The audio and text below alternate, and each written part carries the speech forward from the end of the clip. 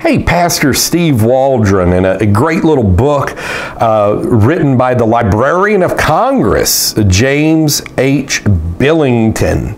And it's Fire in the Minds of Men. It starts off in the 1770s, basically in Paris, where they're in Starbucks in Paris in the 1770s, and they're talking about revolution and how that same strain of revolution went through the French Revolution and how it was maintained through a series of primarily secret societies, but sometimes not so secret societies, on through the Russian Revolution.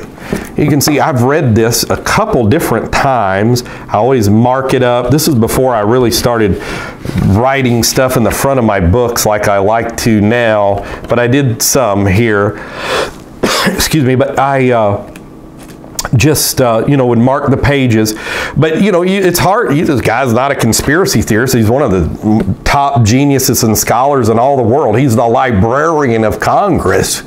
And he talks about how when, everybody's protesting the Vietnam War and stuff, he's just looking at French articles. And so this is why the back, I'm reading through, this is his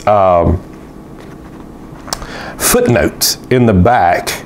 And they are just amazing.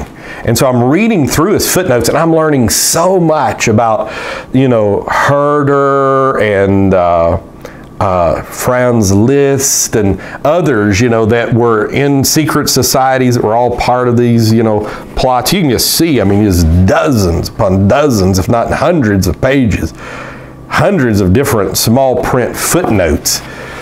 Just fantastic.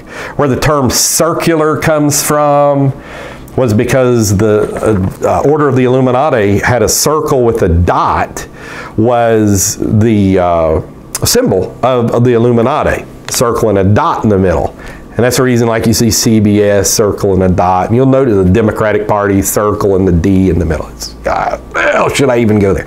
And that's a whole other thing.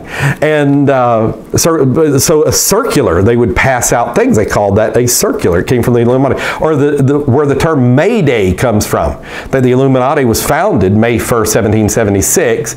And so that's why it's a distress signal. And that's why communists and Antifa and all this celebrate May Day so huge, because it comes from the Order of the Illuminati. George Washington talked about the Illuminati. He was against it. He was not Adam Weishaupt, all this crazy stuff there. John Adams, they wrote John Adams a letter, the Illuminati did, saying, can we come to the United States of America? They called it Eleusis, like the Eleusinian fields of the Greeks. And he basically said, yes, the Foreign and Sedition Acts had to a large degree were about the French Revolution, and as a byproduct, the Illuminati. Thomas Jefferson talked about Adam Weishaupt in a very positive sense, and which I can understand why he did. That's I've done a video on that, as a matter of fact, on why he did, but I would disagree with him. And then like Seth Payson, you had Timothy Dwight, who's Jonathan Edwards' grandson, who was president, was he president of what? Princeton, Yale, something like that. He gets up and preaches against the Illuminati.